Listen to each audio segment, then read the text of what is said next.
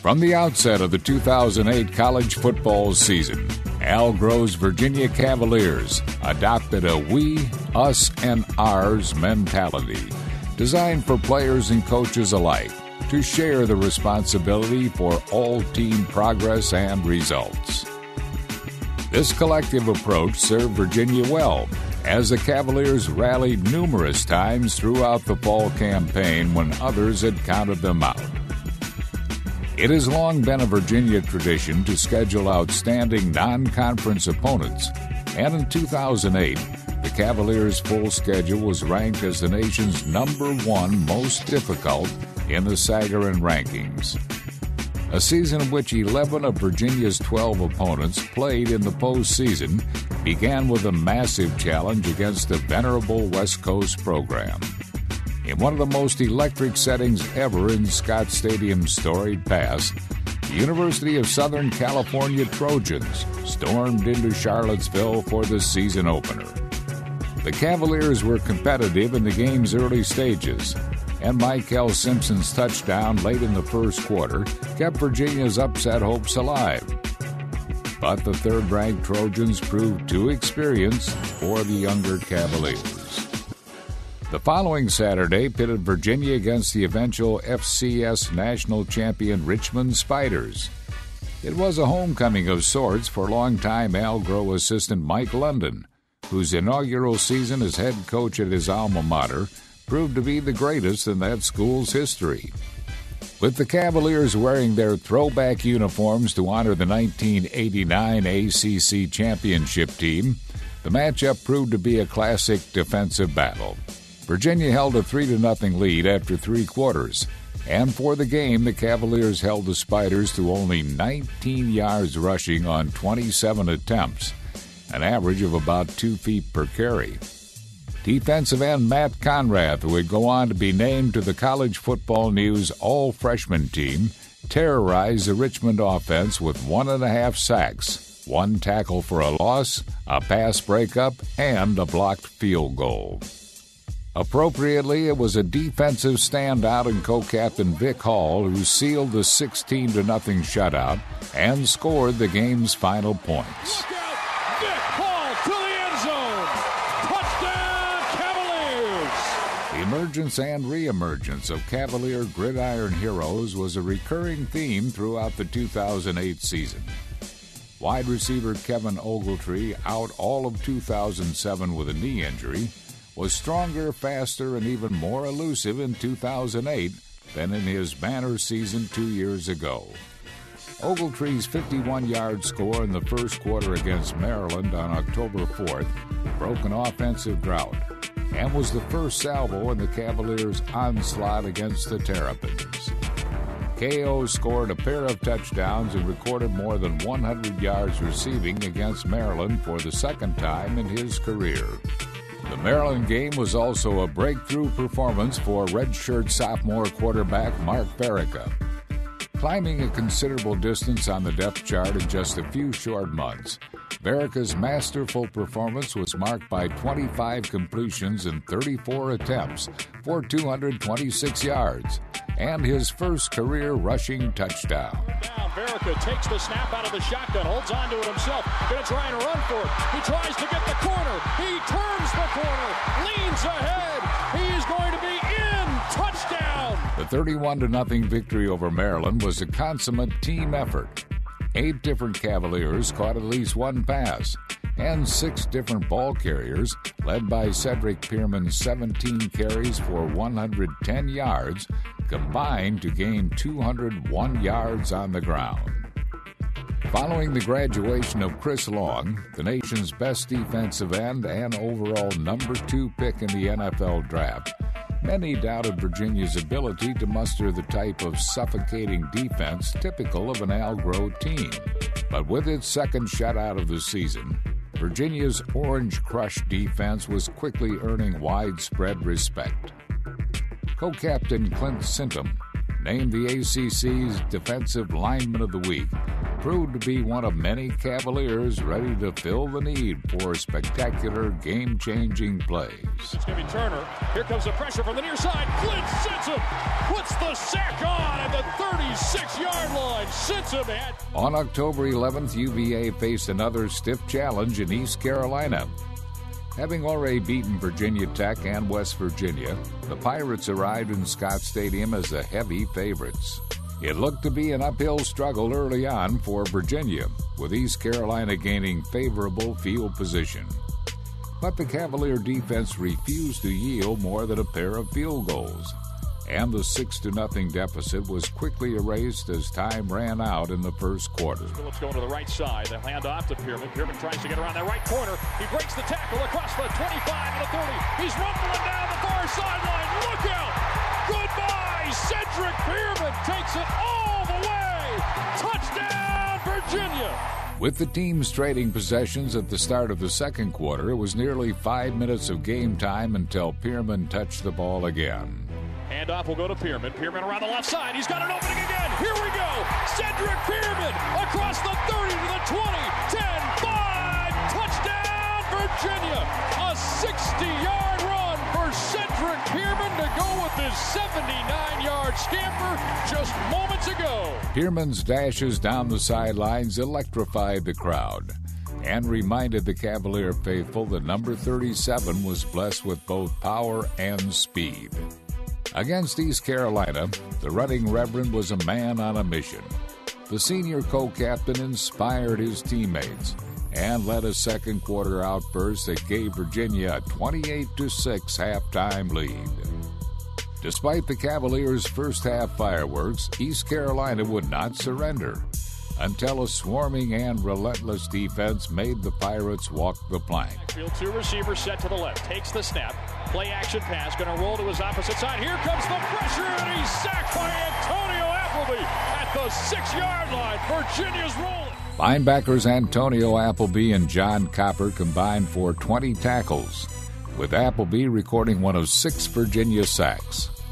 Clint Sintum added a pair to his total, and Alex Field, John Kevin Dolce, and Matt Conrath all stormed the ECU pocket as the Cavalier pass rush was relentless throughout the day. As East Carolina clawed its way back into the game, Conrath's sack and forced fumble proved crucial and set the stage for the game's final heroics from Scott Dakey and John Phillips. It's going to be Robert Randolph, and they're going to fake it. Here's Dakey throwing to the end zone. He Phillips. Touchdown, Virginia. A little trickery as the Cavaliers catch ECU completely off guard. Despite back-to-back victories over Maryland and East Carolina, Virginia was still considered the underdog the following Saturday when 18th-ranked North Carolina arrived in Charlottesville. This year's version of the South's oldest rivalry was a defensive slugfest in the tradition of the greatest heavyweight bouts. The teams traded blows throughout, and when the dust settled, a pair of Cavalier linebackers stood out with career performances. With 16 total tackles, including 10 solo stops, senior John Copper was everywhere, while redshirt junior Darren Childs was equally impressive with 9 solo tackles in his first significant action on the college gridiron. Here's a handoff and a big hit by Childs as he blows up Chandron right at the 21-yard line. Virginia's defense thwarted a number of Carolina drives with well-timed big plays. Safety Byron Glaspie's interception of a Cameron Sexton pass at the Cavaliers' 17-yard line was crucial. For the fourth game in a row, Clint Sintum recorded at least 1 sack. That 9-yard loss early in the third quarter was followed by yet another game-changing play by redshirt freshman nose tackle Nick Jenkins. With a straight drop back, looking down the field, throw, just dumps this one up, intercepted. Nick Jenkins picks it off at the 35, leans to the 34. The big defensive lineman. Jenkins' first career interception set up Virginia's first score of the day, a 37-yard field goal, also a career first for true freshman Robert Randolph. With only 9 first downs in the first 58 minutes of the game, Virginia's offense had one final chance for redemption as the clock ran down in the fourth quarter. Starting from their own 18-yard line, the Cavaliers' 2-minute drill never looked better, as Mark Verica connected with 4 different receivers over the next 8 plays. Needing a touchdown to tie the game, Verica handed to Pearman and let the Gladys, Virginia native do the rest of the work. Going to the eye for more formation. Verica hands off. Pearman around the left side. He's in! Touchdown, Virginia! In overtime, Verica connected with co-captain John Phillips, and the big tight end carried his team to the 2-yard line. With little doubt who would get the ball next, the Cavaliers punched it in, and the Scott Stadium crowd erupted in celebration. Tight set. Here's the snap, hand off to Pearman. Pearman around the left side. He's in! He dives! Touchdown, Virginia! The Cavaliers will win it! It's over! Oh, what a win! Virginia wins it in overtime! Wahoo fans, you can celebrate tonight! Looking to complete a perfect October, Virginia traveled to Atlanta to take on number 21 Georgia Tech. Tech boasted one of the nation's top rushing offenses, and a key to the Cavaliers' game plan was to limit their opponent's options. A one-man wrecking crew, nose tackle Nate Collins was a human wall in the middle of the line of scrimmage. Time and again, Collins and his line mates stuffed the Tech attack and eliminated the space between the tackles. But this was a game where Virginia would again have to fight back from an early deficit to take the lead. Trailing 14-3, the Cavaliers again relied on the legs of Pearman and the hands of multiple receivers. Then at 11:17 of the second quarter, Kevin Ogletree found pay dirt on a 14-yard toss from Verica. To the form of Ogletree. He's going to lob it to Ogletree. Ogletree makes the catch. Is he in? Yes, sir! Touchdown, Cavaliers! With 9 different players catching at least one pass, Virginia demonstrated once again that it would spread the workload among many in its downfield attack. Georgia Tech's fast start looked to be a series of events in the distant past, when senior Maurice Covington raced across the Tech secondary to snare a Verica pass for a 34-yard touchdown in the third quarter. Covington makes the catch!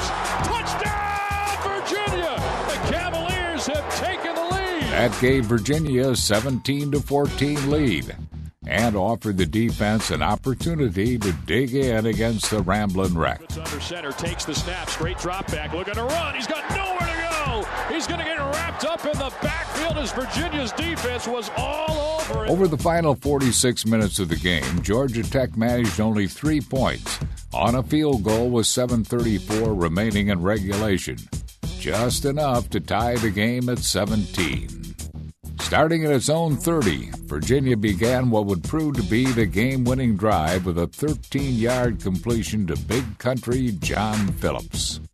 4 plays later, Cedric Pearman produced his longest run on a day where he gained 118 yards on the ground.